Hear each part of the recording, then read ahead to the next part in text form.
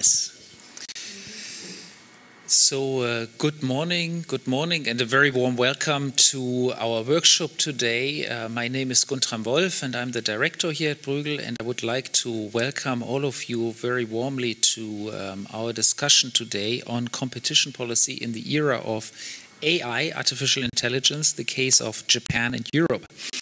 This workshop is co-organized with the University of Kobe, and I would like to especially warmly welcome the Dean Nakanishi, the Dean of the Graduate School of Economics. Thank you very much for coming today with your entire team. Also, a very warm welcome to all of our friends from Kobe University that have been here with us already several times. We've had, I think, four or five workshops before this one, and so six even. Oh, it's the seventh. Oh my God, time flies. It's really almost a tradition now that I can say that we meet and that we discuss. We always choose different topics. So you might remember, for example, I think last time we were discussing monetary policy, which was a very interesting discussion, also because Japan, of course, has been undergoing very expansionary and very loose monetary policy, together with some specific fiscal policy. So I think the so-called Abenomics was, of course, met with huge interest here in Europe. Now, this time we chose a different topic, which is a little bit more technical, and which I think many will say might be a bit complicated, and are perhaps wondering what's here the link between Japan and Europe. I think what I thought I would say to start that topic off is give you a little quote from the political mission letter, so the letter that Margrethe Vestager, the current competition commissioner of the European Commission, and the future not only competition commissioner but executive vice president of the Commission, with a mandate to also oversee digital issues and more broadly industrial policy in Europe. And so in her mission letter, and let me quote here, it says, in the first 100 days of our mandate, you, so Margrethe Vestager, so that's what Ursula von der Leyen, the president-elect, has written to Margrethe Vestager. So in the first 100 days of our mandate, you will coordinate the work on a European approach on artificial intelligence, including its human and ethical implications. This should also look at how we can use and share non-personalized big data to develop new technologies and business models that create wealth for our societies and our businesses. So this is the mandate for the new European Commission in the area of AI and big data. It puts, of course, and that was already in the old Commission, it puts a mandate and an emphasis on the human and ethical implications, which is very interesting and perhaps quite unique in the world. But it also talks quite a bit about big data and how to deal with data as a basis also for AI. And that's, I think, an area where immediately there's also a link with Japan. Why is that? Well, basically because we have an EU-Japan not only trade agreement, but there's an associated agreement to that trade agreement. There's an agreement on data exchange, which regulates and allows firms in Japan and in Europe to quite freely trade data with each other and use these data as a base for business and wealth creation. And so in that sense, there is immediately also a link to the Japanese to Japan from what we see here in political guidelines for this new commission. So I think this is a fascinating topic. It is a bit techy. The competition policy discussion in that space, of course, is a technical discussion and a very active discussion at this stage, because because at least on the European side, there has been in the last 1 or 2 years a very, very substantial discussion on how to reshape the rules of competition policy in this era of digitalization and digital firms, where I think many in Europe feel that we are falling behind. We don't have any of the big platform companies. And some people claim that it's down to competition policy enforcement. I personally don't think so. I think it has many other reasons, and I think to some extent the competition policy debate has been misguided in that space. But I think it does. This debate is still a very real and very live debate, and I very much look forward to also hearing what the debate on this topic is in Japan. Now, before I give the floor to Dean Nakanishi, let me say we have, of course, 2 sessions today. So the first session is talking about AI as a new driving force of economic growth. It will be chaired by Dr. Porcaro, who is a long-time researcher here at Bruegel and also head of communications and events. And the second session will be about EU and Japan, both leaders in the AI development. I think there should be a question mark, but there isn't at the moment in the program. And it will be chaired by Agata Wierzbowska, who is also a long-standing guest here at Bruegel from Kobe University. She is a professor at Kobe University. So thank you so much again to our friends from Japan for having come for such a long way. And I very much look forward to the discussion today. Thank you very much.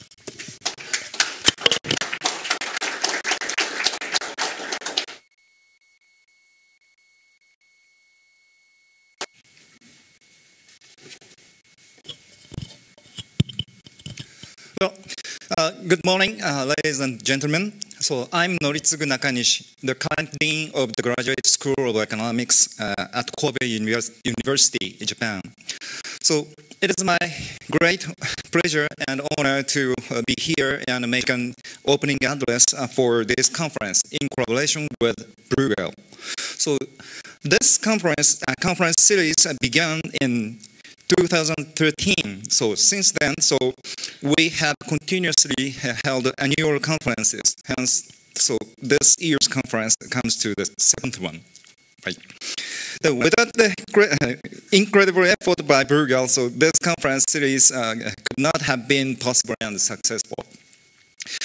First of all, I would like to express my sincere gratitude to the director of Bruegel, Dr. Guntram Wolf. Thank you very much, Director Wolf, for all the efforts and the cooperation. I also appreciate every single effort done by the staff here in Bruegel and there in Kobe. So thank you very much for all of your excellent jobs. I also thank the mission of Japan to the European Union for its continuous support to the conference. We are very grateful to the continuous financial assistance from various foundations, such as the Japan Foundation, the Toshiba International Foundation, and the Rokodai Foundation. The last one is the Alumni Association of Social Science Colleges in our university. Without their generous support, we, the delegates of Kobe University, cannot be here sitting in this room today. The theme of this year's conference is competition policy in the era of AI, the case of Japan and Europe. AI, artificial intelligence, what a fantastic word it is. Thinking back to my childhood or even closer back to my undergraduate age, AI is a word that can be found only in some fancy sci-fi novels or movies, such as a 2001 Space Odyssey written by Arthur C. Clarke, or Star Wars, produced by George Lucas. But because of the rapid and ongoing advancement of computer-based technologies, in particular, the advancement of information communication technologies in these several decades, we are now living in a world that could not have been imagined before. By the way, so have you ever installed an AI speaker in your residence? No? Actually, I have. By speaking to it with some magic words such as "Okay, Google," "Hey Siri," or Alexa, so we can listen to our favorite music stored in a server in a foreign country. We can control the temperature in the living room, or even we can order and purchase some pieces of merchandise from abroad by just talking to an AI speaker. AI is no longer a word in the sci-fi world. AI has already begun to change various aspects of our daily lives in the real world. Is it good or not for the international society? Some people are worried about the possibility that the big multinational enterprises such as GAFA, that is Google, Amazon, Facebook, and Apple, dominate and manipulate the world economy by taking advantage of their superior AI technologies and collected big data. Some other people, of course, on the other hand, find the potential of AI technologies for making our daily lives better off. Can we or should we regulate or control the AI technologies and the related transaction through some policy measures?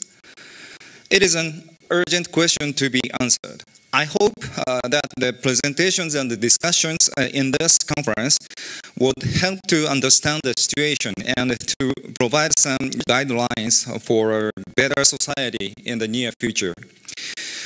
Although it has not yet begun, so I'm pretty sure that the conference will be very successful at the end. I really look forward to all the presentations and discussions to come.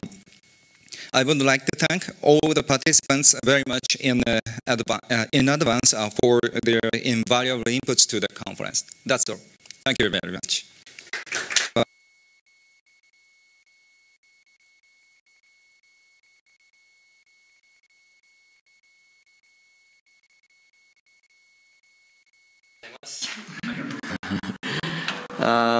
So, I would like to invite the panelists of the first session to join me on stage. I will also have the chance to present them. Professor Taiji Hagiwara, if I pronounce it correctly, professor of the Graduate School of Economics at the Kobe University. Thank you very much for joining us today, Taiji. Yuko Kawai, General Manager for Europe and Chief Representative in London of the Bank of Japan.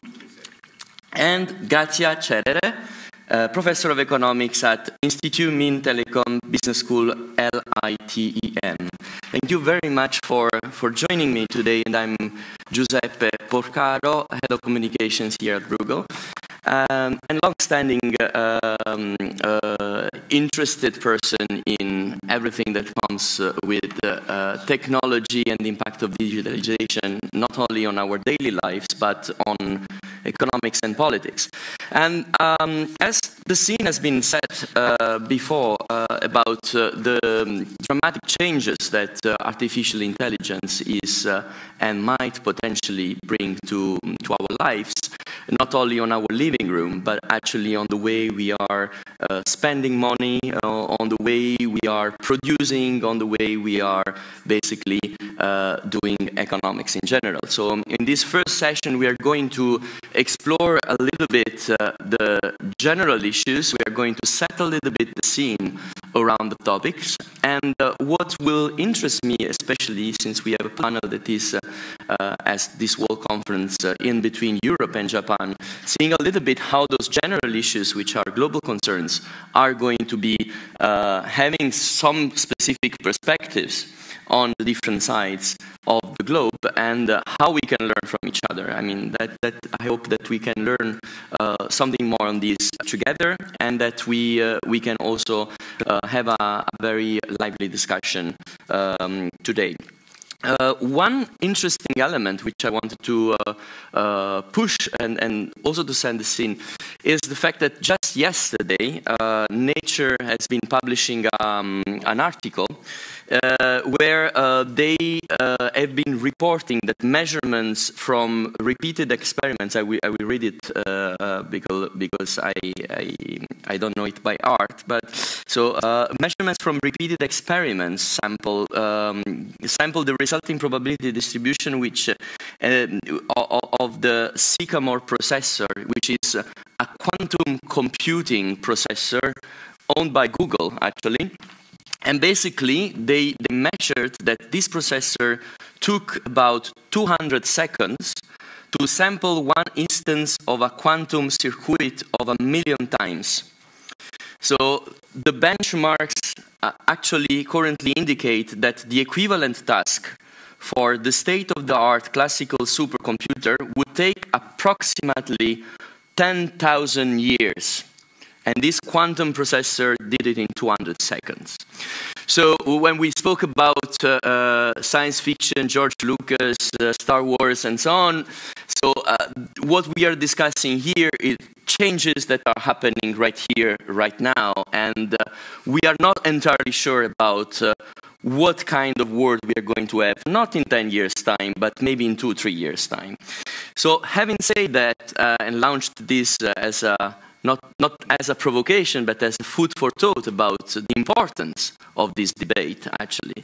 I would like to give the floor to Professor Agiwara in order to set a little bit the scene about artificial intelligence and where do we stand and which are the consequences for competition policy.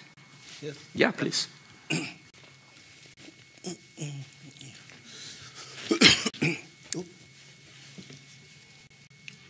Where is it?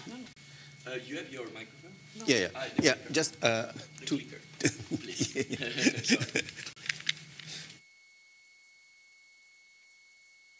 I talk about the AI and competition based on the patenting activity. It's a report by World Intellectual Property Rights Organization, WPO, made a report this January, says that the technology trend in 2019, artificial intelligence. And first, as Joseph said, quantum computers article was issued last month, and this morning I browsed it. I don't understand at all, but I just focus the authors. It was 78 authors, and almost of them are Google staff and many United States universities, and it is included 2 German university professors. So Google, of course, Google is a United States company, and many of leaders are United States. So I will check by the patenting activity. First short history is of AI is 2056. When I was born, the artificial intelligence was born as well. And after 20 years, there are something gold age of artificial intelligence.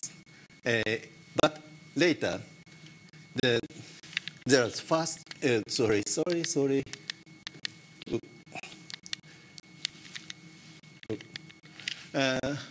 The first AI winter, because artificial intelligence a concept was made, but the supporting computer ability is not so well. So it was a first winter. Then next boom was expert system during the 1980 to 87. Then again the second winter. The expert system could not show good performance. And then, after 1993 to currently, accessibility of AI comes back. For example, IBM had made a Deep Blue, which defeat chess champion, and Amazon made an automatic recommendation, and Apple made a Siri, and IBM Watson beat quiz champion. And the ability of computer is quickly growing.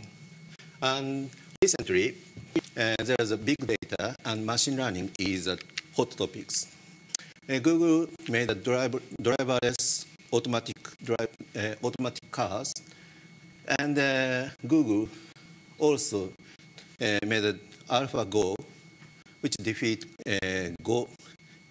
Go is a boarding game, and it defeated world champion. And yes, last month Google made quantum computers. Top key player. There's 30 players shown.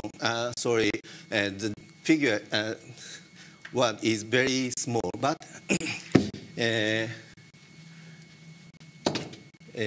focus on the color. This color is United States. This color is EU, Siemens, Bosch, Philips, Nokia, and this color is Japan, Toshiba, NEC, and so on. And other players are China. State Grid Corporation of China is a state-owned enterprise, and power generation company, and Chinese Academy of Science, and Baidu, Xidan University and Zhejiang University. So academic and SOE is a major player in China. And other one is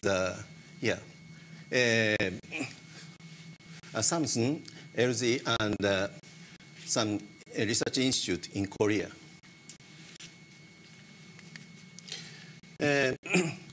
So they divide three fields: basic technology, AI technique, and AI function application. AI technique includes machine learning and deep learning, logic learning. And AI function application is computer vision, natural language processing, and speech processing, like Siri, like that. And AI application field is transportation, automatic car, and life and medical science and business, and so many fields. First, AI techniques. Top patenters, top applicants are here, and second one is here. And as you see, many United States company, mainly IBM and Microsoft, and Alphabet. Alphabet is a company run by Google. And Japanese company, only Omron is top one in fuzzy logic. And German company, Siemens, is good at neural network, logic programming, and fuzzy logic. So United States is a top runner. And also, Chinese Academy of Science, State Grid Company of China, is a big player. And next, functional application. The thing is almost rather different. IBM, Microsoft is biggest, and Japanese company, Toshiba, Toyota, Sony, and many electronics company, and NTT, and Toyota are the main player. And I couldn't find EU companies. Sorry.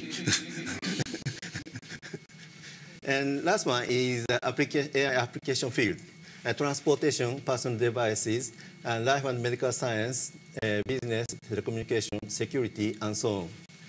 And Microsoft and IBM is big player, and Siemens Philips is good at life and medical science, and energy management, Chinese company and Siemens, and physical science and engineering, Siemens, and yeah, other one is rather small. Totally,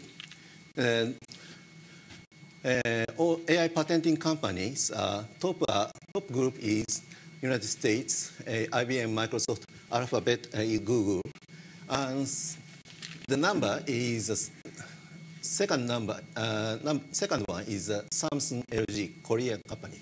There are a lot of Japanese companies and EU companies. Siemens and Bosch is here, and China. This is a whole view of companies patenting. And there are another group is University and Public Research Institute. Chinese Academy of Science is the top, and Zhejiang University, Tsinghua University, and so on.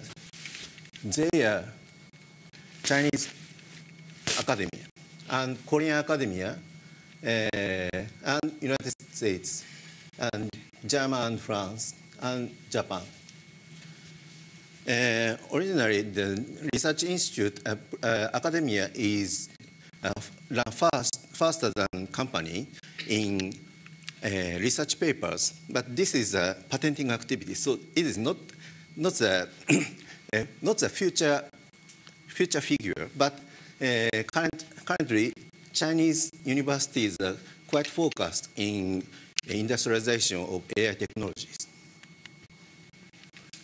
In summary, United States, IBM, Microsoft, and Alphabet are champions in many fields. And Japan, patenting by many companies and largest number of patents, but it is not the champion in many fields. Only one or two fields in computer vision, language and speech processing, and performance in academia. In case of EU, Siemens and Bosch shows good performance, but relatively few companies are engaged in AI company. And Korea is Samsung and LG, and China is state-grid company of cooperation of China and Baidu and academia. My implication is, as I said, EU is falling behind United States and Japan in patenting activity. So EU should invest more in AI research. And China is, at this moment, a big player is a state-owned enterprise and academia. But they will increase, my expectation is they will increase more. And I didn't talk about the big, this point, accessibility of big data. Currently, GAFA in the United States own their own big data. And China has good access to 1 billion Chinese people. So they have a chance to use big data. But we, Japan, EU, has limited access, especially on privacy issues. So we have to build a worldwide rule to make a data protection. That is my presentation. Thank you very much. Thank you. Thank you very much, Professor Aguilera. It's very interesting overview, definitely setting the scene about what are the challenges for Europe, I mean, especially, but also the challenges for Japan, because you show that within the fact that there are a lot of patents from Japan, there is still like some lagging behind in terms of a leading role on specific sectors. So that's very interesting. And the other part that I found extremely like probably something that would deserve a full debate is about the China data. But what does it mean, the fact that all these patents are coming from the universities? Does it mean that basically in some years' time this will switch to the commercial side, and what it means in terms of innovation? So very interesting challenges ahead. On this I would like to give the floor to Grazia Cerere and have a little bit of a look on the economics implications of artificial intelligence, more on a broader level. Thank you very much, Grazia. So, is working? Yes. Okay, just check. Okay. So thank you very much for this invitation. I really appreciate your talk. It was very interesting, and I learned a lot also. So the discussion, my presentation is a bit different compared to what has been done so far. And I'm looking, and I thank you because you give a very good introduction to my talks, because I'm really looking at the implication on the use of artificial intelligence for the economics of privacy and digital economy. So I'm Professor at Institute of Telecom in the business school. I'm very pleased to be here. In economics, we know that artificial intelligence, I mean, it's identified as a general purpose technology because it can be used in many different fields. I will show to you some of the applications. And they are promised for growth and good performance. And we will see that this positive implication, the use of artificial intelligence, can have some shortcomings. So I'm focused on those shortcomings. And there are different papers. I cited the recent paper of Fabrice co-author. And I mean, we already saw that artificial intelligence is matching and surpassing human performance. So what Giuseppe was saying at the beginning is just something that we already know. And we know that there are two main applications, economics. So we can see that machine learning can be used for predicting purpose and can be used also to study outcome of algorithm decision. So my focus is really on the second part, so study the outcome of this algorithm machine learning decision, which has implication for maybe collusion, performance, discrimination, and there are plenty of studies that the literature in economics is very emerging, so there are plenty of research topics that needs to be dealt.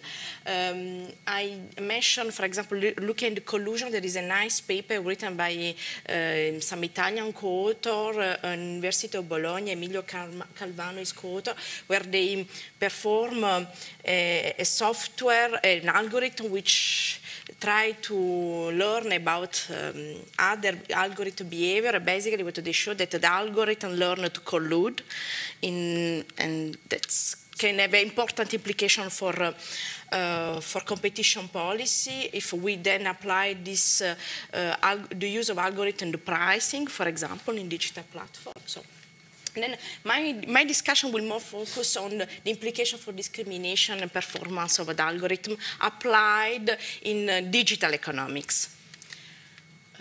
Okay.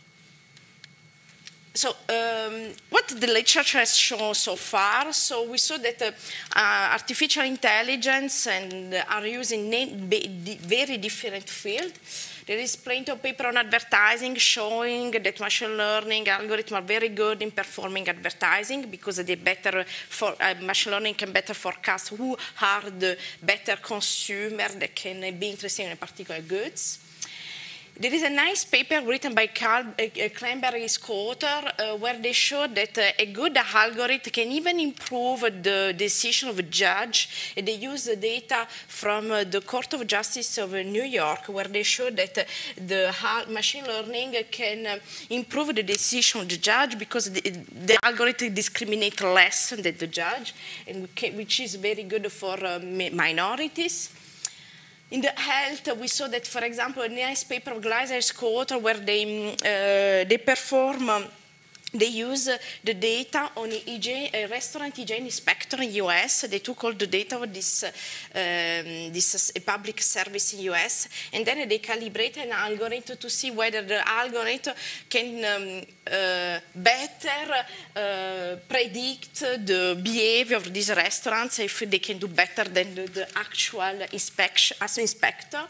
And they showed that the algorithm was very good in doing a better job.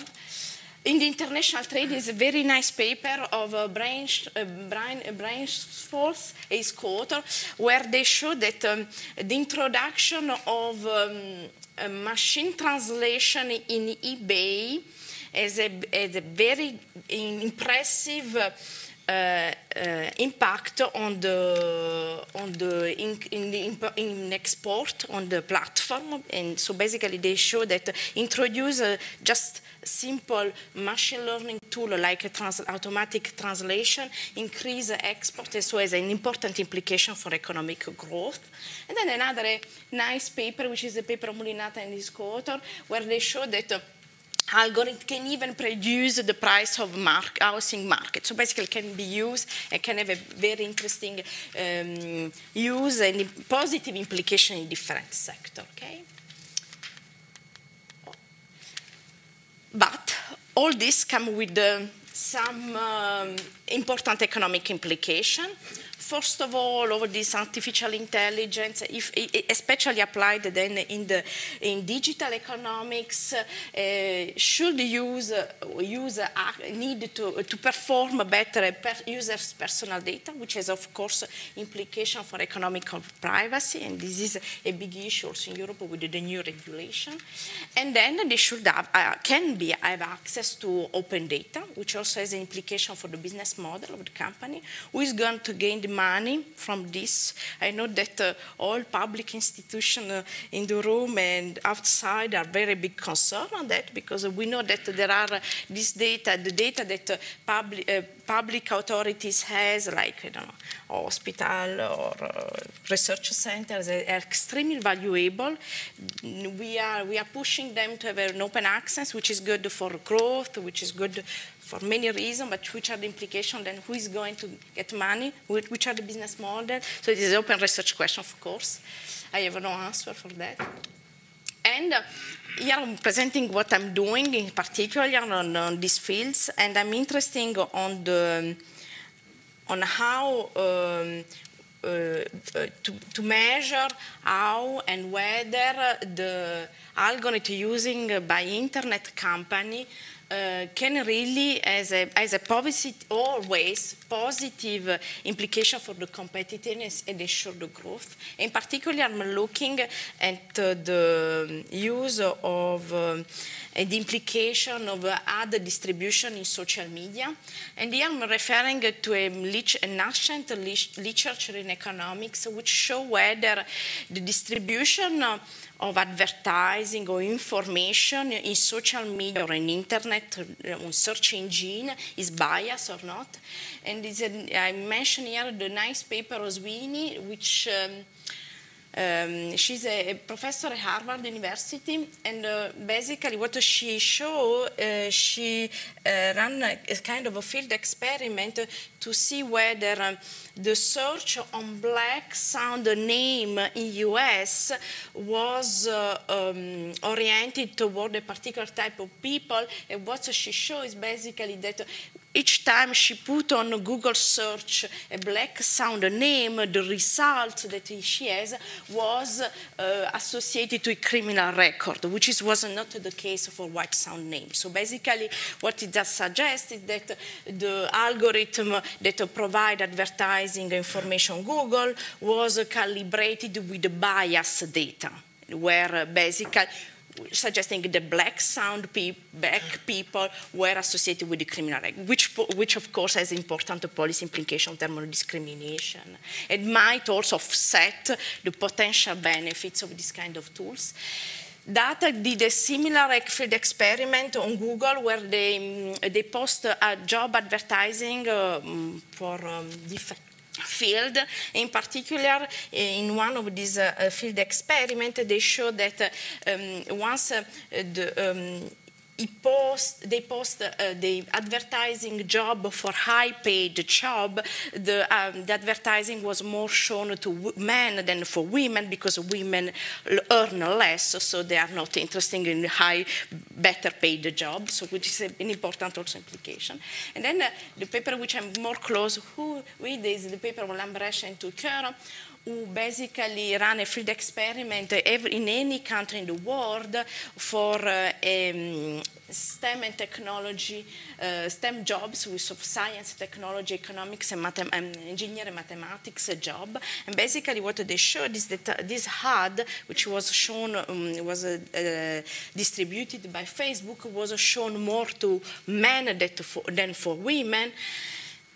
Why? It's because women, first of all, are less interested maybe to that, or maybe because there are high ball spillover. Basically, the algorithm learned that advertisers for this kind of job are more interesting to men than to women, just to replicate. And let's see, many of you know which are the effort of the public, of the OECD, but all public institutions from the university to increase the number of women in these fields. So basically it means that all our effort in terms of increasing women enrolling in these fields are just in one sense reduce this benefit because all the teenagers and students receive ads which are maybe just for example, showing women always ad related to job related to women job and not to men job. Okay, so my contribution to this literature. So what we did is we ran ourselves an ad experiment, a field experiment, so an ad on Facebook for an engineer school. And with the objective, this engineer school wanted to increase the number of women enrolled in this engineer school because they were just 2%. And so we ran an ad campaign and we focus on teenagers because we believe that those are spending a huge amount of time online and those are easily manipulated, which has an important implication. So we have to be careful because this algorithm usually provide information to these individuals because they spend a huge amount of time on internet, and not only teenagers but also children. And we target high school students, and what we show basically is that the ad was less shown to girls than to boys. And we try to, we know that in the literature already this result was shown. What we did is we tried to push the algorithm to go toward women, and we had this is the algorithm, the ad that we showed was exactly the same to the control treatment group. We divided our sample of high school in two, and basically what we had to the treatment to the word for women, and basically our objective was to push the algorithm, to prompt the algorithm to show more data to women. The result are straightforward and easily seen in one slide. Is that the treatment, so the ad what was aiming to prompt women was show more or less to boys and men, showing that basically the ad suggests that the ad, the algorithm of Facebook, because we run this advertising on Facebook, associated the word for women to something which is less interesting for boys and for men. So basically, that's our studies show that many field experiments should be run to understand all the possible shortcomings on the use of distribution information on social media. Okay. Yep. Thank you very much, Grazia. Very interesting take, especially I would like to link it a little bit with what we were discussing before in terms of implications for the regulators, because one of the key questions that were at the end of the last presentation is what is the role of the EU and Japan in all this, and one of the role that we can play on the two sides is definitely the regulation aspect. And when the regulator comes in, obviously there are all sets of implications that they are for the society, on one hand and for competition policy on the other. And sometimes we shouldn't see those two things as two separate boxes, but actually they should be regulated harmoniously together. And what Grazia presentation showed is quite a lot on, again, the issue of data and the fact of who owns the data, and that's very linked to competition policy in terms of monopoly and who collects and so on. But on the other hand, as well, the transparency of the algorithms and the bias, because the algorithm at the end of the day is written by human beings. So the fact that the human factor within artificial intelligence is still there, it's one of the big questions. It goes also more philosophical when it comes to quantum computing and the possibility of artificial intelligence at some point to totally disconnect from the human interaction. But that's, let's say, for even a further kind of reflection in time. Having said that, I would like now to invite Yuko Kawai to present and basically go a little bit more on a specific case studies within the different sectors of economy, specifically the financial sector and the financial industry, and see how artificial intelligence and finance are going to apply on that specific domain. Thank you very much. Thank you very much. Thank you so much for having me here. I'm not from academia. What I'm going to present from now is as the moderator said, that it's going to be a practical cases where the artificial intelligence are in full use in some countries and changing the whole structure of the industry, which is finance industry. It's not a small industry, it's a large industry, but it's completely being changed in some countries. So let me first touch upon give the base to what I'm going to discuss. Okay, so fintech really became the buzzword in 2014 and 2015. That means finance and technology, but technology is nothing new in the finance industry. Instead, we've been using ATM, we've been using electronic remittance and so forth. But what has completely changed the picture was the introduction of the smartphone, the penetration of the smartphone, which is not a phone, but it's a computer that each person can bring along, and also the cloud, which enables the data to be accumulated in the huge quantity, and also the AI, which strongly enhances the analytics of the data. So evolution of the fintech, what you see and what we see in Europe and in Japan is to the extent that the fintech is making my life more convenient, like we have some accessibility to the personal loans, which we didn't have before. With the remittance and payments are getting more convenient, or cashless payments are more readily available. But in some countries, it has completely changed the landscape. The examples are this: you can just send and receive money without bank accounts. That's one of them. The other is that those finance services are combined with many non-financial services. You can do many things in just one click to your smartphone application. So the example is this one. This is that in China. So what's happening in China is this. Payment, nobody had cared payment up until 3 years ago. But payment has become really sexy these days. Everybody really wants to do the payments. By offering the payment, and also there is almost no cost associated with the payments for the users now. So how do Chinese do that? Say, for example, I am a user. I have this smartphone, and I have digital account based on the smartphone. I bring the money from my bank account into this digital account, and I pay money to shops, my friends, and somewhere else, mainly using those digital technology. And then finally, I may retrieve money, or the person who received my money may retrieve the money out of the system and then deposit with the bank. So what's happening here within this circle is that accumulation of the data. it really accumulates the data of my Ds and my counterparts Ds, and with like many other associated data, like where I am, how much I spend, when I spend, and so forth. So this big data now has a value.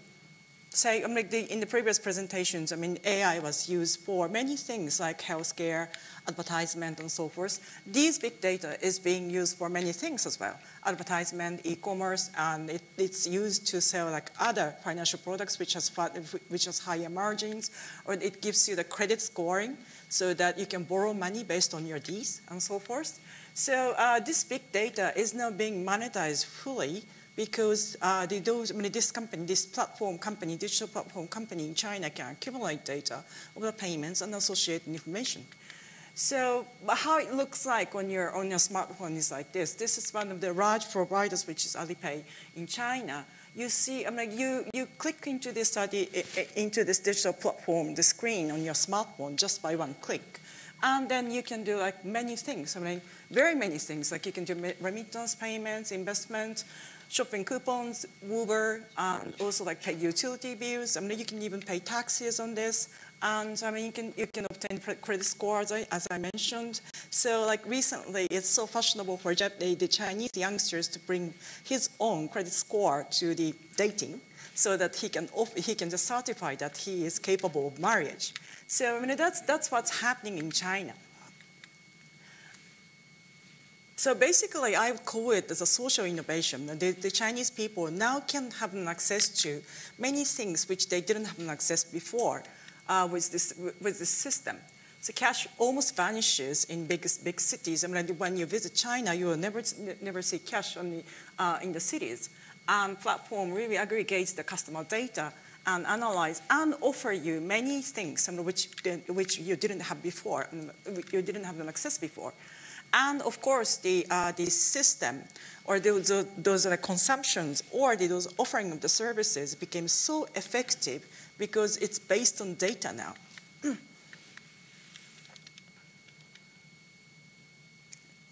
It needs some time to react, I think. Okay.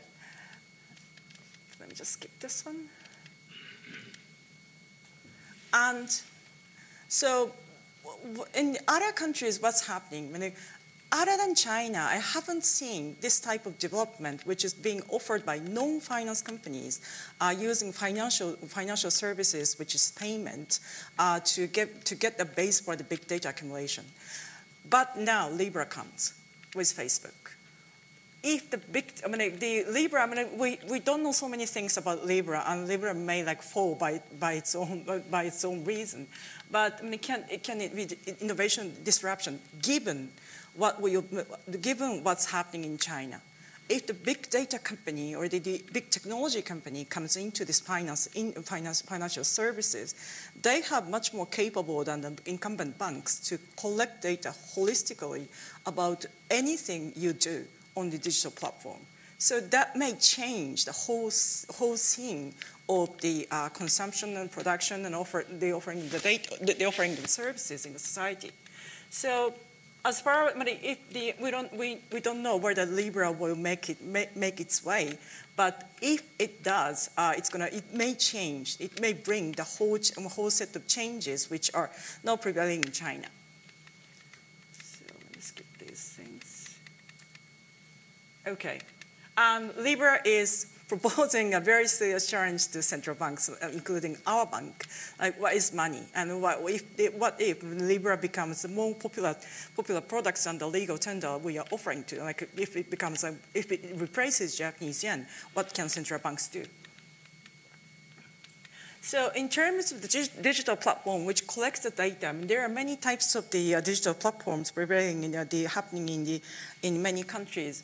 One is the government-led, which is, I would say, happening in India now. And domestic mono oligopoly, that's China. And international oligopoly by tech giants, that's GAFA. And fragmented domestic small data clusters, which may be the case of Japan and maybe in many countries in the EU. Data matters. The more data you have, the more power you have.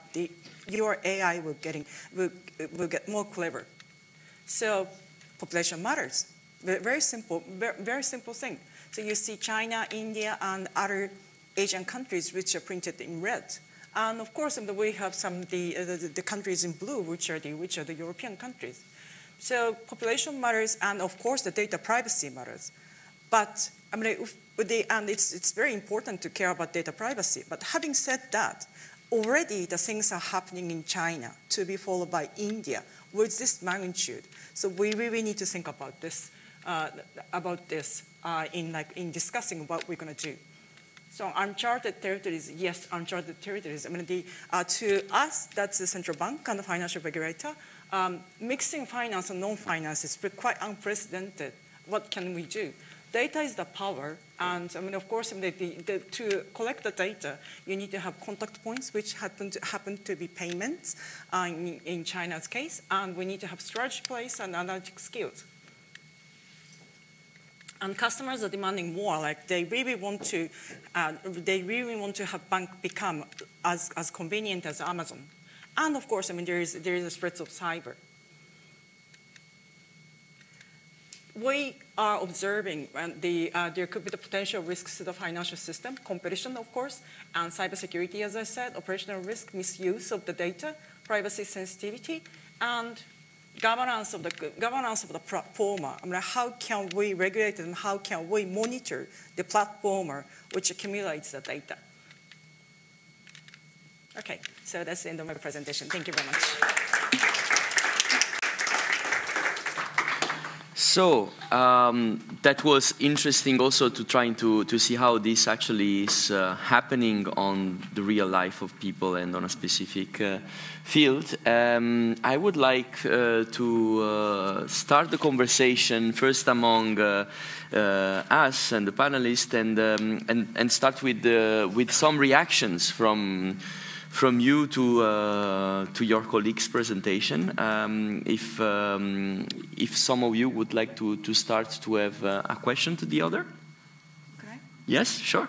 To Professor Hagiwara. Yeah. I was really surprised to see the number of the patents in China are only coming from SOE and universities, given that what I observe in the finance industries are that their big techs are using enormous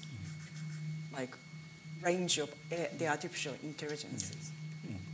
Yeah, I feel too. And but number of academia patent, the scale is different from companies. Okay. So the China Academy of Science is big one. And I think, of course, it is a government and aided company. So, yeah, I agree. So, because you are looking at the U.S. patents or Chinese patents, I mean, patents registered in China or worldwide, because maybe they are just they have a different patenting behavior, or no patenting I skipped this explanation on patenting office. There are very different, quite difference among patent office, Japan Patent Office or U.S. Patent and Trademark Office, and EU, European Patent Office. So to remove the difference among patent office, we use the concept of patent family. Patent family is, for example, Japanese company applied to Japan Patent Office, but at the same time, if they think it's important in worldwide, then they apply to European Patent Office too. So at least 2 patent office applied patent is important, and it is equal footing among countries. So this is a quick explanation. I have a question about the question on regulation, because that for me I think is one of the crucial aspects where indeed, Japan and Europe can have a competitive advantage comparing to the others. One of the few, let's say, points, according to your presentation. Maybe especially for us as European audiences, what is the state of the debate around regulation of artificial intelligence in Japan? And how it can connect with cooperation when it comes to regulations at European level? At this moment, regulation on AI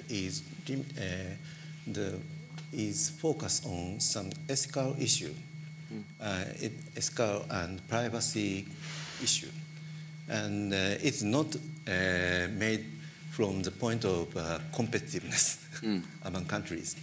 And I don't know much about the GDPR in EU, but Japan should follow, and if it's possible, it should be spread over the world. So Japan doesn't have a regulation similar to GDPR? No, not yet. We do have the consumer data protection law, which is basically limiting the companies to getting access to the certain set of data, the consumers. Right. I see. May I have a question for you? Do you think that maybe the financial sector, I mean, the issue with the Libra is of course an issue for all banks worldwide.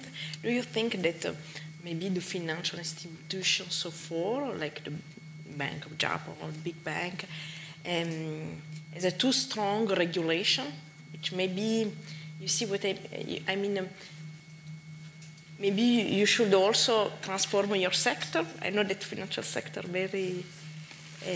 because Libra is one example, but we can have plenty of other companies that decided to have a new money. Why not Twitter? Why not Google or other? Do you see what? So, do you think that? Well, in terms of financial regulations, I mean, we have all the reasons why we have these strong regulations, consumer protections, anti-money laundering, and just sheer fact that we need to protect the stability of the financial system so that everybody can have good and safe access to their money when they need. So, there may be the areas that we are over-regulating, which need to be reviewed, regardless of Libra.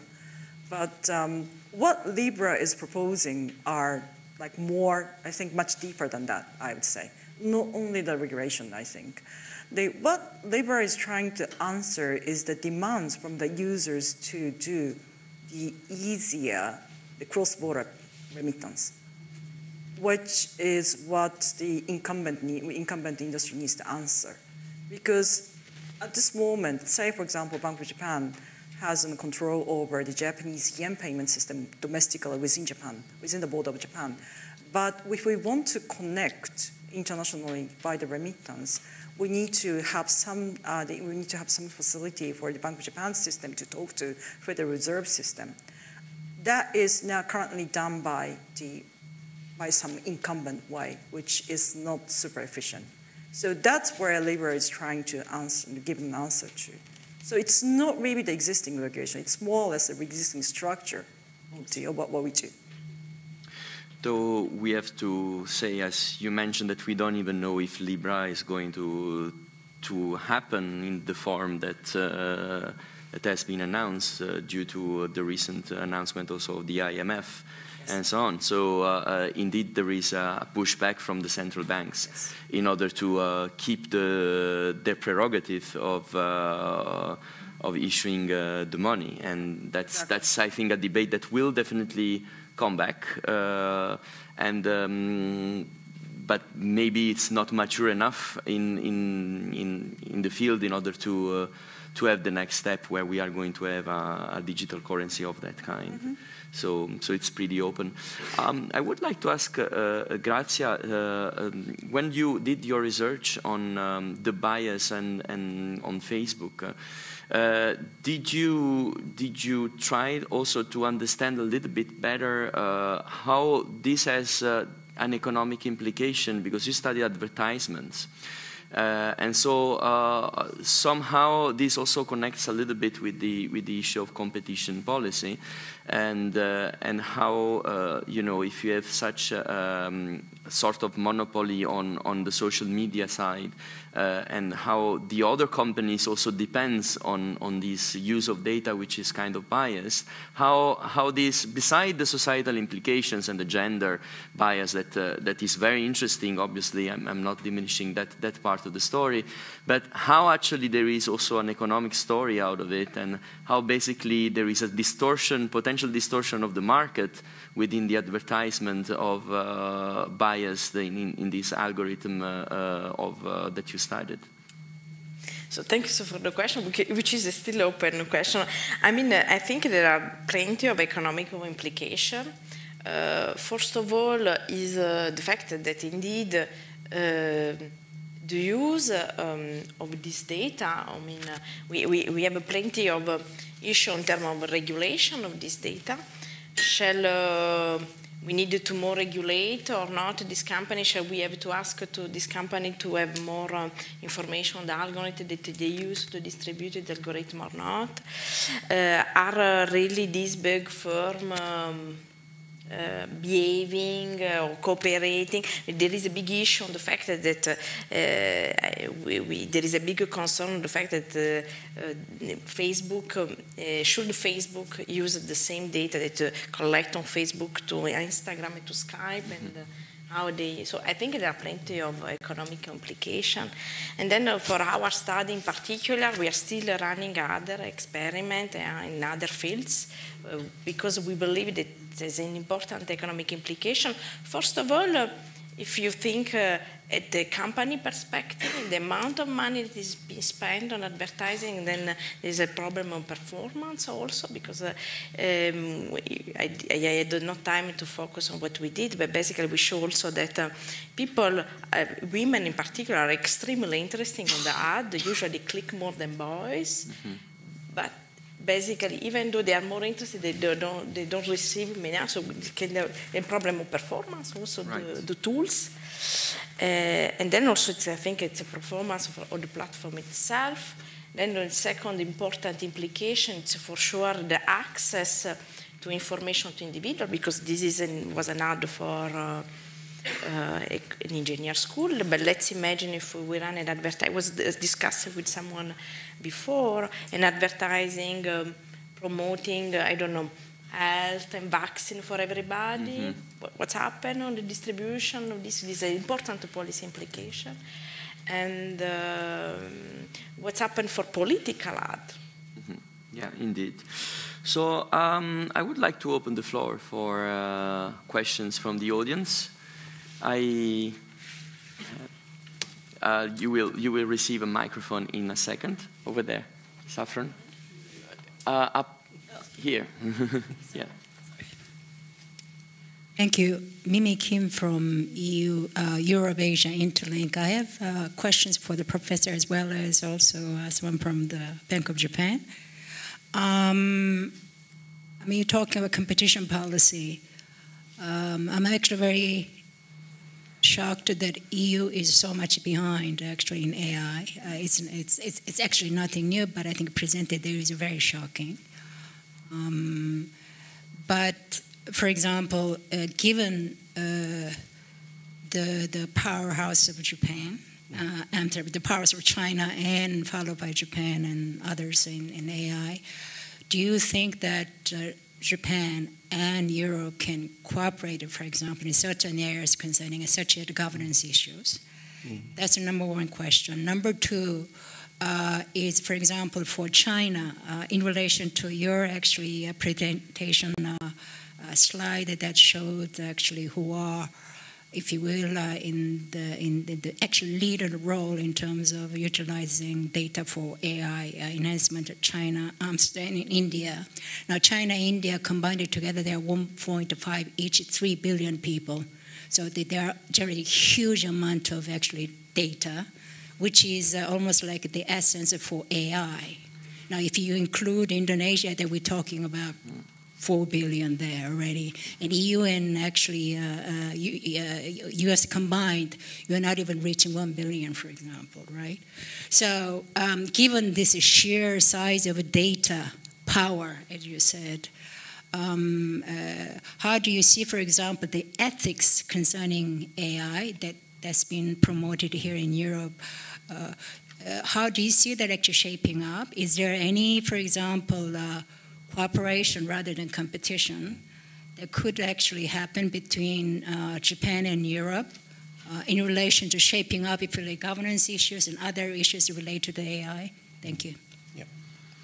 Who wants to take it first?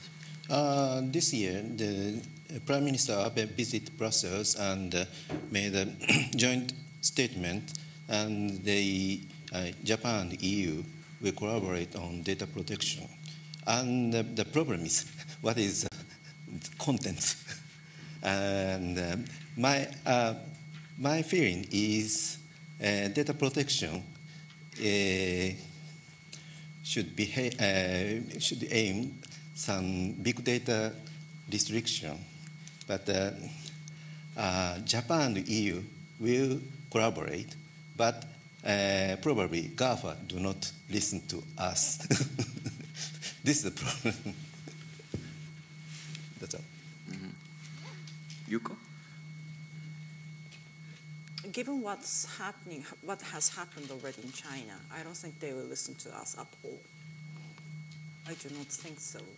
And they are building up, and they're developing their own version of discussion about the ethics and also privacy, even within China.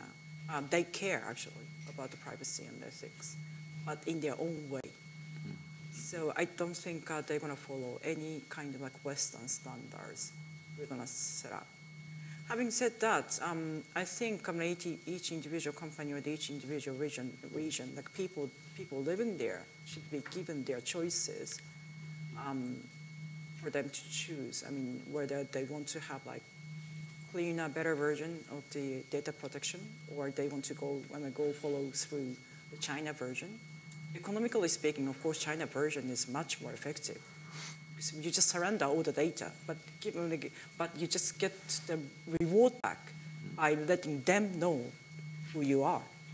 So I think it's just a balance that you need to think about. Thank you. Any other questions? Yes, please, over there. Thank you very much for the very interesting... Do I need the microphone? I didn't... Yes, because pretty loud. We are live streamed, so... Star Malmagiri from the UK Perm Rep to the EU. Thank you very much for the interesting presentations. I was wondering what each of the panelists, do each sort of have a different focus? What each of you think the main policy choice that we should be making now to address your specific concerns? I was at the WTO Public Forum the week before last, and I noted that the discussion here is the industrial giants, the EU, China, the US, but the developing world and India had a very different view of how data should be treated, how it should be valued. Indian government representatives noted that India generates the data, but GAFA has the data and makes the money from it. What do you think, in light of the challenges that EU and Japan face, the biggest or the best policy choices that individual member states and the EU has as a whole, bearing in mind the different competencies of the two, have to make the most of the opportunities and address the biggest risks in respect of personal data, competition policy, and developing and capitalizing on the future? Thank you. Thank you. Yuko, do you want to? Do you have an answer? If I can answer the question, I will become a president of the EU. Well, but I mean, as I said, if you simply talk about the economic results, I mean, the supremacy of the Chinese model is quite imminent. I mean, it's just so apparent, especially in the finance industry. It just beats everything, even GAFA. Like the number of the data they have in their hands are much more than GAFA has. And also, it's very interesting that the one of the big players in China, Alipay, which is a subsidiary of Alibaba, has they provided the data platform, the platform of digitized of the digitized data to India. So I mean, it's not a dream at all that they're going to combine like 3 billion or 4 billion or 5 billion people's data. So do we want to be a part of that? I mean, that's Japan's choice, I think, because we cannot move ourselves out of Asia. Do we want to be independent from that 5 billion economy, or do we want to be a part of that? I think that's the question sooner or later will be asked to Japan. I'm not quite sure. I mean, what will be the situation in Europe being like remote from China, what's happening in Asia. And I'm not quite sure about the choice of the United States, actually, because they may be too small, even the United States. So I think that's a future question, well, very near future question. I had some more questions before. No? No, it doesn't seem the case. I would like just to conclude, maybe just some wrap up and final remarks from each of you, to give us a little bit of your final reflections about the future direction that this should go before we wrap up and go for lunch, because it will be, I think, important for as well setting the tone for the next panel after lunch, to have some food for thought, not only for the stomach. As I mentioned, as some implication that EU should strengthen the R&D effort on AI and the data protection cooperation between EU and Japan and spread over the world. Just a follow-up question on this. How do you think that other existing instruments that are in place, like, for example, in terms of trade agreements and so on, could spill over to this competition policy? Just my hope. Just your hope, okay. But not something concrete in mind. Yeah. Okay, thank you. Yuko? Okay.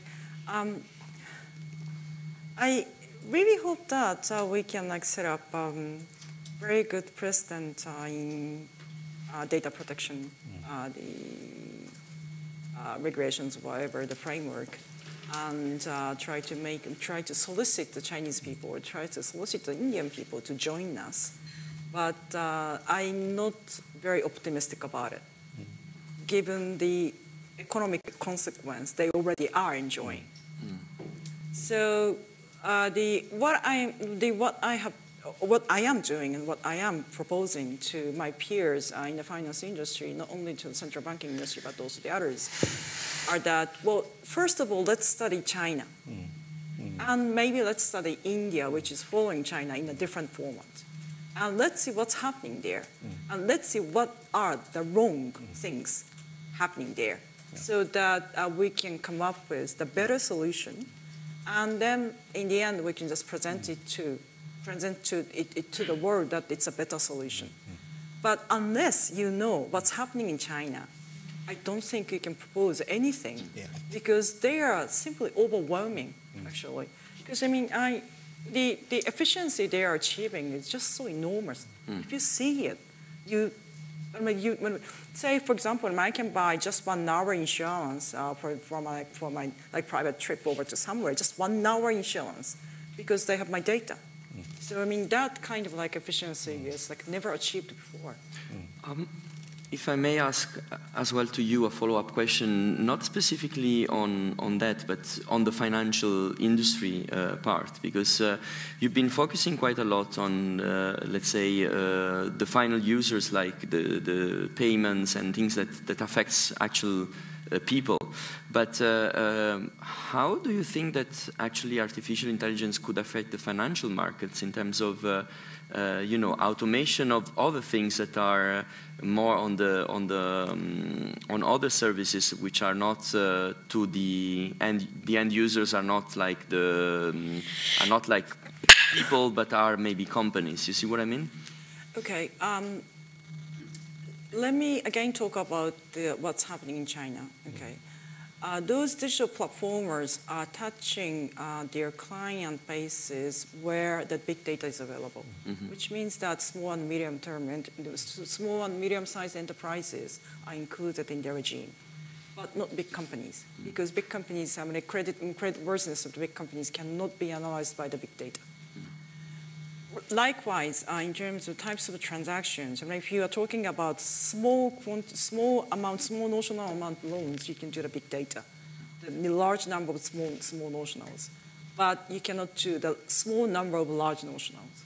So wherever the big data wherever the big data can be formulated, AI can come in, and that's how it's developing. Grazie.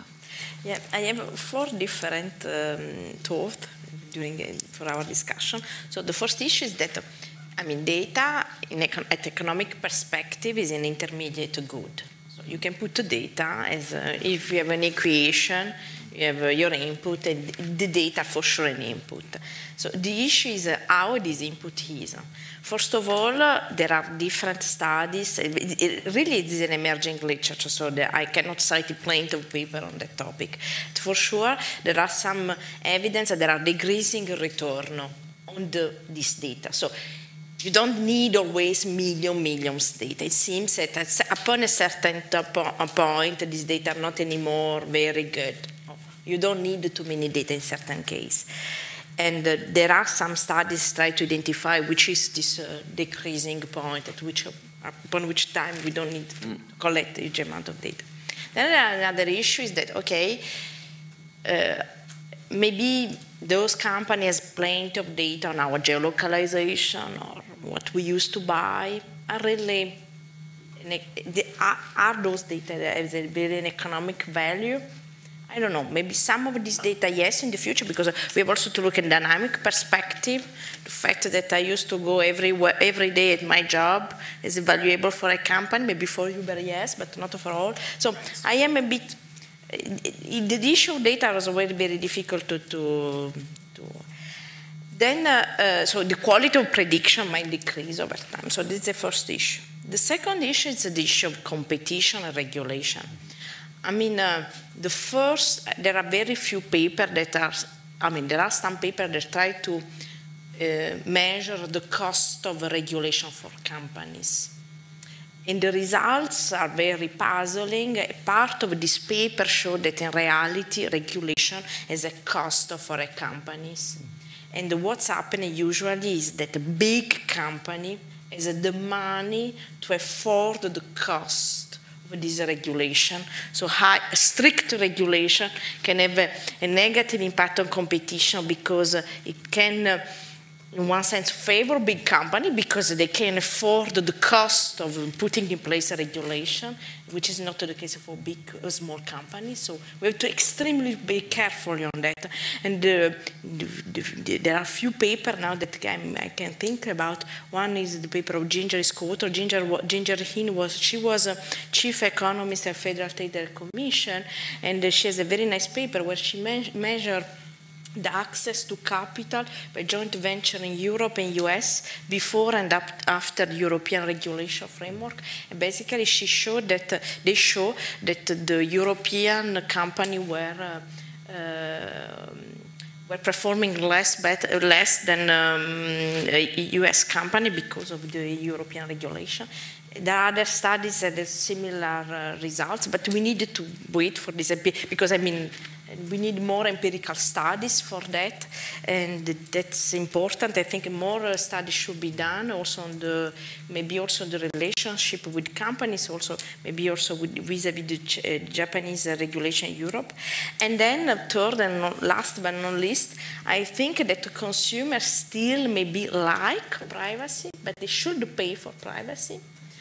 And you know, when people are getting into free service, and very difficult to ask people to pay for free, because free is free. And so may I be provocative? Why people should pay for privacy? Maybe privacy can be a business differentiator. Let's imagine we have a new European company that offers a privacy respectful service. Shall consumer wants to pay for that? Let's imagine you have two goods, A and B. One is respectful of privacy, the other not. And why the standard shouldn't be respecting of privacy? I mean, I'm just asking, just trying to be provocative. Why privacy should be a good? It's very difficult in the world where we are to say, okay, we have everybody to be respectful. Maybe consumer can let also consumer give the option. So what I'm saying is maybe policy should create the more option for consumer, because maybe there are very few options. No, yes, sir. Yes, I think I see that my provocation has sparked some. Yes, well, also we have a little time, so I'll even though we supposedly had just moved past the Q&A, I'll toss another one in that's kind of inspired by the discussion we've moved to here. So a lot of the discussion now, what I'm hearing, really has to do with training data, the corpora for artificial intelligence, and really all the focus up to now in the discussion has been on personal data. And of course, when we talk about privacy, that's really what we're talking about, is personally identifiable data. But there's a lot of other data, and also there are questions. The research that you were referencing as well, there are a number of studies that suggest that there are laws of diminishing returns that relate to data. So at a certain point, I mean, things never go completely flat, but at a certain point, you probably have enough. Now, when we get, though, to non-personal data, there have been measures taken in the European Union to try to free up access to non-personal data by companies, to make it easier to distribute it around, data that doesn't trigger privacy concerns. And also there's a whole other large area that ties into smart city initiatives as well, and that has to do with use of publicly available data. Here there has been work undertaken in the European Union over the past years, most of which I think hasn't shown effects yet, but maybe it's too soon, to try to open up public data, non-personally identifiable public data, make it available, because that's also a form of training corpora for artificial intelligence, and there's probably a lot of data within the European Union. And I would think also in Japan, that could be turned loose, all kinds of things that have to do with scheduling of public transport, all sorts of things that probably relate to climate and environment. So, the fact that we have fewer people, well, that's not something we're going to do anything about in the near term, right? The demographics are what they are. There's only a limited amount that we will change or that we want to change. But on these other forms of data, there's probably quite a lot that can be done. So I would toss that out for the panel to think about. Thank you. Thank you very much, Scott. I'm Scott Marcus Bruegel. Sorry, I forgot to identify myself. I'm Scott Marcus from Bruegel. And Scott will be in the panel this afternoon, so you will hear more from him. I had another finger over there.